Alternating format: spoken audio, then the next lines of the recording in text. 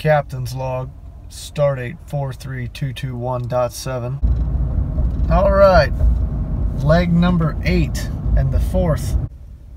Trip number 9, 87 octane, aero mode.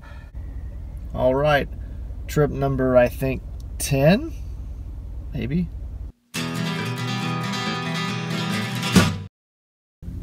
This episode of the High Mileage Ram is brought to you by Real Truck. Stick around to the end of the video, I have some more information for you. Hey everybody, welcome back to Truck Central. I'm Mr. Justin Wheeler, and this is my 2019 Ram 1500 Limited High Mileage Edition. If I were to go into the comprehensive High Mileage Ram playlist that we have compiled over the last year and a half, and I went through every single comment, and I picked the one comment that was most talked about, at least the topic anyway, it would probably be fuel economy.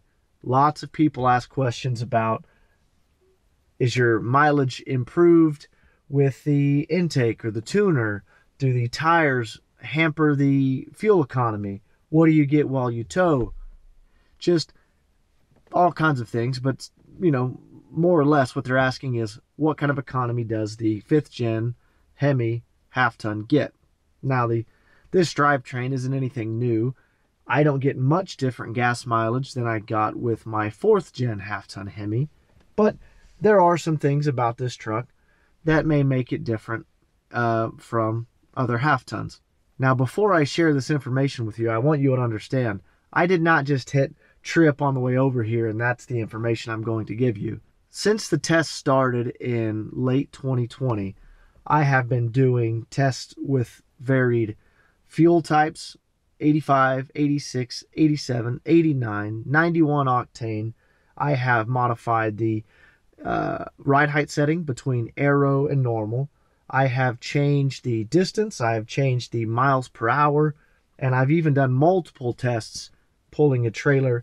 And I have the weights of all the trailers I've pulled, my total combined weight, to see where that fits in. Now, I've decided I'm not going to do a fully in-depth review of the fuel economy today because, quite frankly, it would take probably an hour, 45 minutes to an hour to go through every single test I ran and give you breakdown data. But what I can do for you is kind of shed light on what you can expect on average, because what the EPA claims is not anywhere near what I get, and that's even with a fairly slow driving style. It's even with the intake and the tuner. I do not get 22 miles on the highway, nor do I get 19 combined. Hell, I don't barely get 19 on the highway. So let's jump into it. So we're going to get started with me explaining what my worst fuel economy is and what that configuration looked like, and what my best ever fuel economy has been, what that configuration looks like, and what my average is based on limited payload, no trailer, moderate driving on the highway and in the city. And then you can kind of gauge where you fall based on that. Please keep in mind, there are so many variables here to consider. People in the comments say, hey, I'm getting this many miles per gallon, and this guy's like, man, that's way better than me. You have to remember where you live. If you're at a high elevation area with a heavy foot, your mileage is going to be different than somebody at a low elevation area with a soft foot, the opposite of a heavy foot, a slow driver, conservative driver, a responsible driver. And then, you know, you have to keep in mind that there's just going to be a lot of variability. One other thing I noticed before I hit you with the data is that you just can't always trust the numbers that the computer is giving you on the dash. I've seen such a huge range in the miles per gallon that tells you you're getting, even when my variables are very similar, or consider that sometimes I will do something that should improve the MPGs, like go from a faster cruise control speed to a slower cruise control speed, and at a lower speed I get worse economy. So I don't trust the computer and I've got something that's going to kind of fact check that and be a redundancy for what the truck tells you. And I think that's also obvious, but some people may not realize that. Some people may think that exactly what it tells you is what you're getting. I think that there are some other variables involved. That's not always the telltale, final word on your economy. And keep in mind, the tests that I ran based on the computer miles per gallon, they were all over the board. I did a batch of tests at 26.4 miles, a batch of tests at 50, batch of tests at 100, and a batch of tests at 400. And I did that for probably, well, I've done it for over the last 70,000 miles, but I logged close to 10,000 miles specifically tracking fuel economy. So this is fairly involved, fairly engaged. That's why it's taken so long. And then finally, as a second layer, like I mentioned, is this handy little spreadsheet export. If this looks familiar to you, it's because this is what I went over in my costs of ownership video. We'll leave a link to that as well, and it's in the playlist with all the other videos. What this is every single fuel charge or every single fill up I've had in this truck since the day it was new. 10,546 gallons of fuel. Over $25,000 worth of fuel I've put in this truck since I bought it brand new in August of 2019. You might be thinking, well, you know exactly how many gallons you've bought, and you know how many miles you've driven. Now you're smelling what I'm stepping in. Based on those numbers, this truck, guess what my MPGs are based on my miles per gallon. 13.8. 13.8. We'll call it 14 to be nice. 14 miles per gallon I've averaged based on every single last drop of fuel. And it's pretty exact. I've actually put in 10,546.846 gallons. And granted, that is not based on my current mileage. That's based on the mileage at the time that I exported this document, which was 142,598. And that's where we get the 13.8. Now, keep in mind, there were a few miles on this truck when I bought it. It was brand new, but, people test drove it. So there's a few gallons I'm missing. So it's just actually going to be worse than that because I'm missing some miles. Why is mine so bad?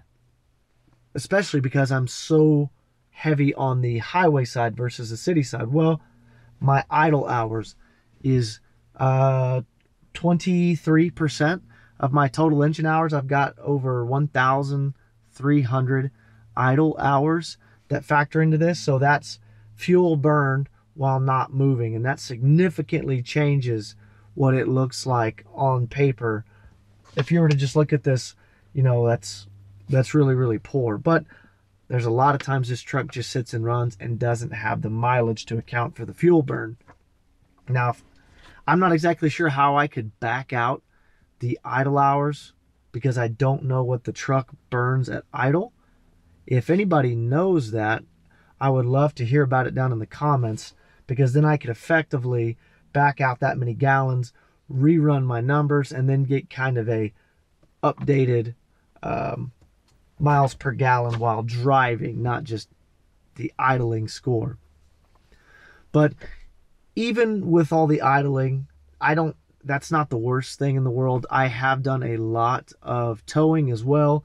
You guys have seen the videos where we tow the big heavy gooseneck trailer, lots of boat pulling, utility trailer pulling, just random hauling materials around or equipment.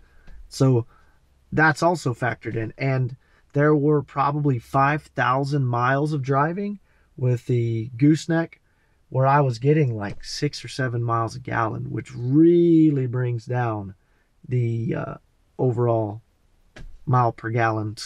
I keep wanting to call it a score, my 13.8 score, which I guess it kind of is the score. And some people get better, Some people get worse.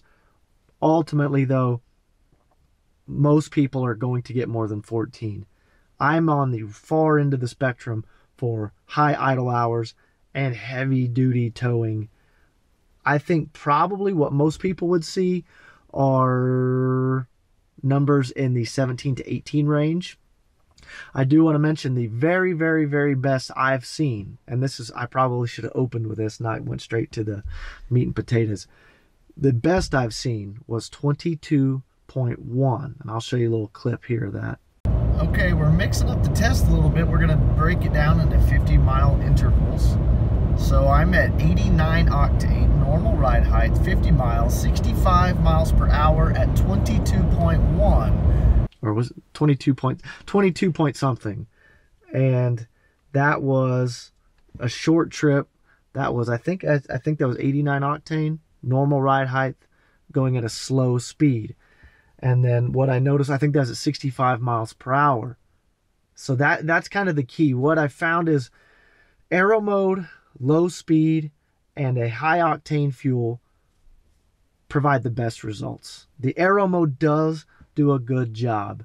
On average, and I've got not just this spreadsheet, I have another spreadsheet with all of my test results.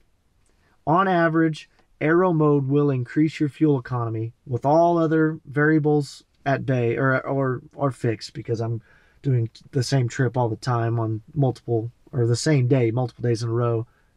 Aero mode produced a 0.5 mpg increase on average. So 0.5 miles per gallon. Now, if you were to extrapolate that over the course of 10,000 gallons of fuel, there's actually a pretty significant savings there. A savings that might justify going up to the higher trim level, just with fuel savings alone. What I mean by that is, by driving in aero mode all the time, if you were to increase by 0.5 miles per gallon over the course of 150,000 miles, you might save enough to make it worth upgrading to the limited trim package. Because I know what a lot of people think, hey, I don't want to spend the extra 8, 9, 10 grand on a limited. But if you did, and you had aero mode or the air ride suspension, maybe it makes sense to get a nicer interior and a nicer ride quality and more utility. Not to mention it hauls amazing. My truck never squats. That thing just sits flat no matter how much weight I put on the ball or in the bed. Very impressed with the air ride so far. And it actually could pay for itself. I haven't run those numbers. That could be part of the unabridged fuel economy video. But it is very important and something worth looking at and taking into consideration. Also curious if anybody else has noticed the same thing, if they've got a limited trim package. Are you seeing half mile per gallon increase, more or less? Mine varied, but on average, I think the delta was 0.5 miles per gallon. Hang on a second. Justin from the future here. I recorded this MPG video yesterday, and I had a little, quick stroll down the street today. And as I'm driving, I realized I don't think I really mentioned what my average is based on what the truck tells me. And historically, I'm right around 16.5 miles per gallon. That's just kind of normal day-to-day cruising around, no trailer, no real attention paid to the economy, just normal driving. It averages about 16.5. Today, I have put 625 miles on the old odometer, and we're actually seeing 17.2, which is surprisingly good. Anyway, that's on the higher end of what I get. Typically, it's usually closer to 16.5. So, I hope this information is helpful to you. If you guys are interested in a more expounded upon fuel economy test video, I will take the time to put that together. Like I said, it's not going to be that relevant for everyone. This is more for people that are interested in Rams, thinking about buying one. is economy good? Is it worth the, is it going to be a good purchase for me? And then the more detailed video would be for actual Ram owners probably who are interested. But we're going to go ahead and wrap this video up. One last thank you to realtruck.com for sponsoring this video and all the fuel-saving parts that we have installed. If this was helpful to you, please let me know down in the comments. You know I like talking to you. And as always, thanks for watching.